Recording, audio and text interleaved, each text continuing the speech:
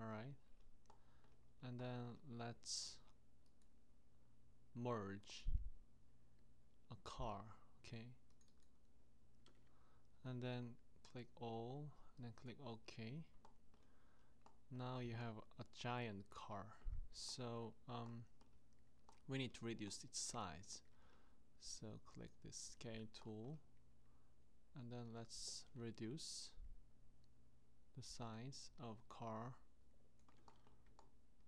Alright, that's it. And then let's make group, and then from front view the car should be stick on the road. Alright, and then let's move to the right position around here.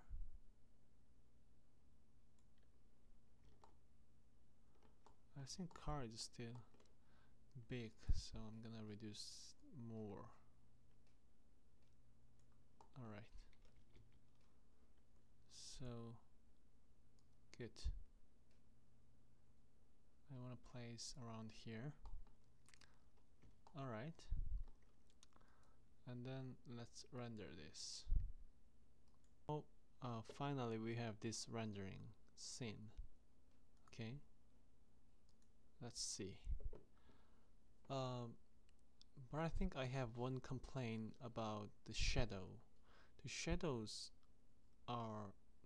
is too dark right now, right? So you cannot see what's going on here, and the car is not really you cannot see car as well because the shadow is too dark. So but I think I'm not gonna change any light value and the shadow value in 3ds Max. I think we can adjust that through the Photoshop.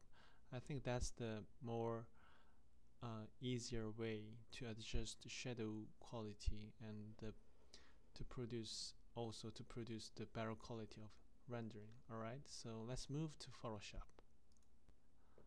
Let's save this image. Okay, so let's save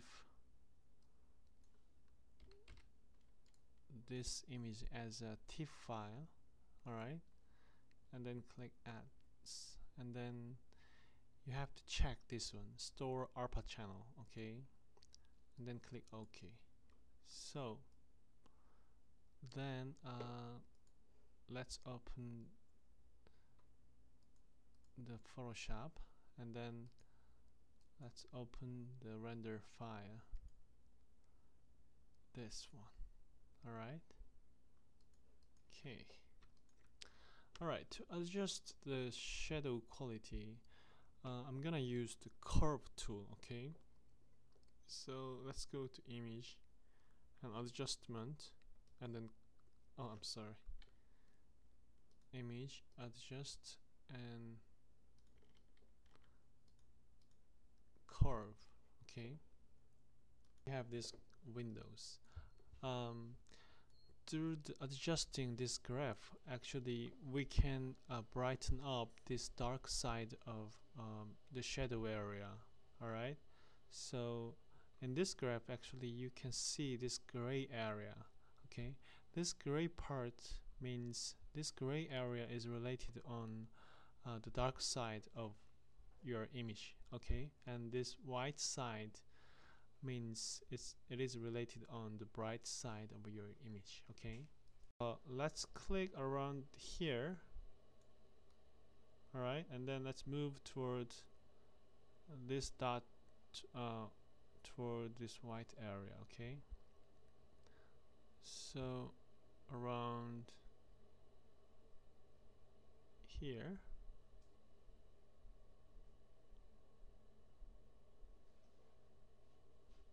Okay, and then as you can see, this dark shadow area become more bright, but the problem is the bright area of your facade is also brightened up.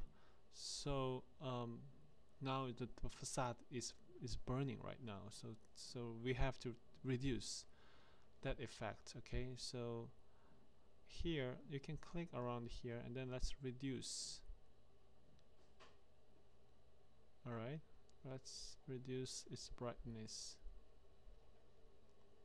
around here. Okay, good. And then let's click OK.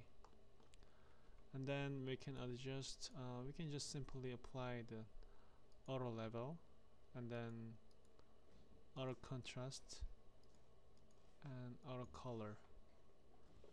Alright, so that's it. Now we have this image. I'm going to add more realistic the sky image through the ARPA channel. Okay, so for that let's click this channel and then you can select this ARPA channel.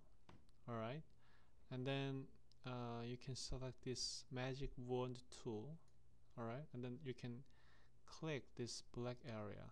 Alright, and then let's go to layer and then you can simply add one layer, new layer. Okay, so then let's open the bitmap image of sky.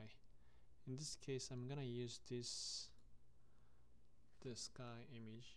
Okay, and then let's select Ctrl A is selection, and then you can copy, add copy. Alright, and then let's go back to this layer of your image and then you can paste into the sky into this selected area. Okay, and then let's adjust its size. Ctrl T, you can adjust its size. Okay, right, and then you can reduce its opacity around here. Okay, that's it. And then yeah, this is the final rendering image of exterior scene. Alright, I'm comparing the original rendered scene and the retouching image. Actually, as you can see here, in original rendered scene, some portion of the building is too dark, especially the shading area is too dark, so the car is not also visible. So we changed that problems through the Photoshop. So in here you can see a very bright and properly shaded area. So alright, that's it.